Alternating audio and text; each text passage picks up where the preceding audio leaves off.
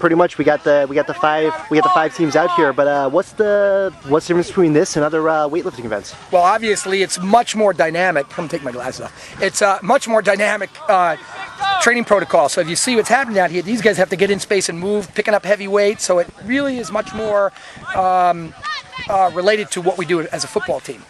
What's the feedback been so far from some of these kids? Is it are they amazed at how tough some of these things are? Why don't we wait till after 6 events and we'll get a better idea? Because they're already sucking wind pretty good. You know, it's hard stuff. Do you see this becoming an annual event this time of the year too? Absolutely. Or?